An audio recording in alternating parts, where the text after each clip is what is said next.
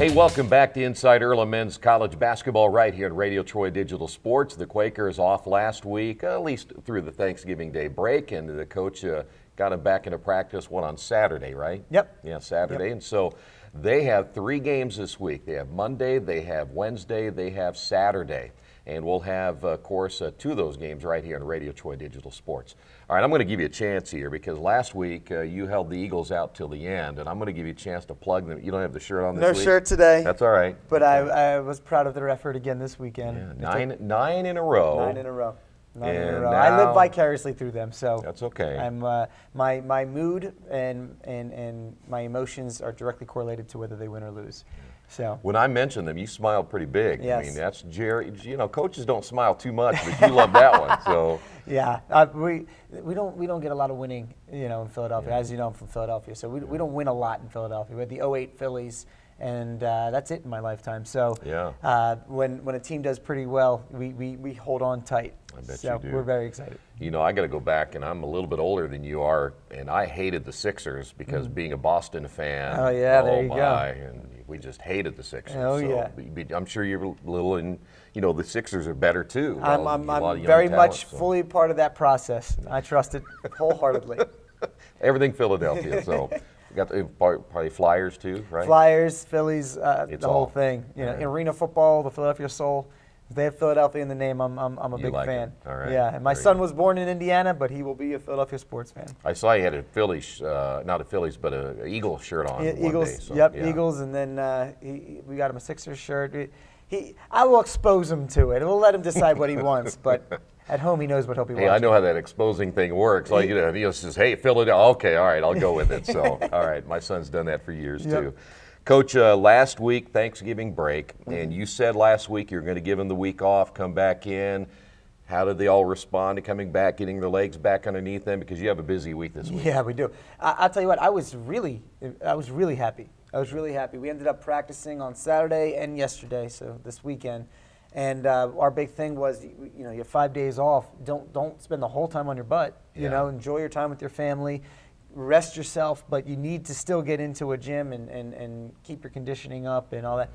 And they did. We came back to practice. We had tough practices, and they responded great. Good. So I was really, really pleased. It makes me feel more comfortable with having gone with that plan. As we talked about last time, I get a lot of sideways looks like, 5 days off already?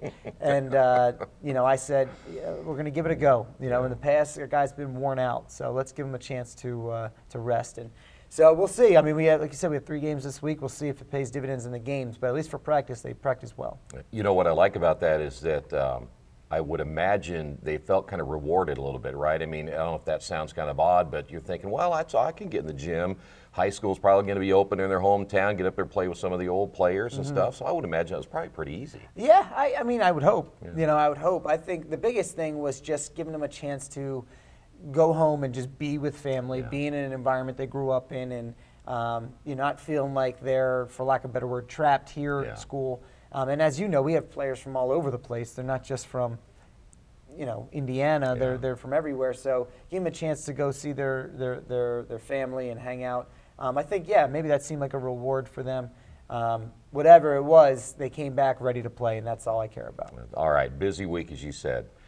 You play tonight, you play Wednesday, and you play Saturday. And by the way, Saturday will be a conference matchup if you get into conference play. We'll talk about this week. As you said, you better be ready to go because that's a pretty tough turnaround each and every time. Yeah. So so tonight is an away game. Tonight's a really good test for us. We play a really strong Wabash team. Obviously, a team from in-state plays in a conference right next to ours, and really good team, well coached, and young, similar to us. They came a similar trajectory to us, and they came in our house last year after winter break, and where we weren't ready to play, and they were on fire, and we didn't play great, and ended up being kind of a whitewashing. And this year, we have that in the back of our minds, and we know that we need to come ready to play against this team because they could go off for 8 threes and a half or whatever like they did last year. So tonight's going to be a good test. We'll travel to their place. That's a tough place to play, at Wabash.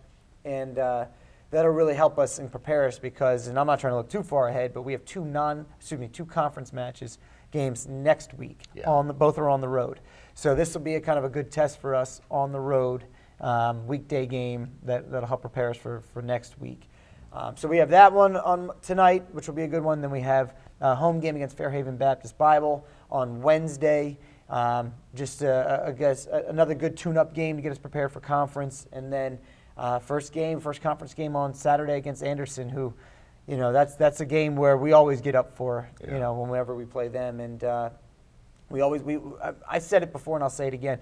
I want to win every game we play, obviously. Yeah. But if you asked me before the season, if you went 0-7 non-conference, but made an impact in the conference, made the playoffs and all that, would you be okay with that? And I would say absolutely. You bet. We did last year. We started 5-5. We did the non-conference thing. We won a bunch of non-conference games and got to the conference, and we got tired, we got exhausted, we got injured, and we didn't do much. Yeah. And at this point, we want to use all these non-conference games as tune-ups to prepare us for Saturday and next week.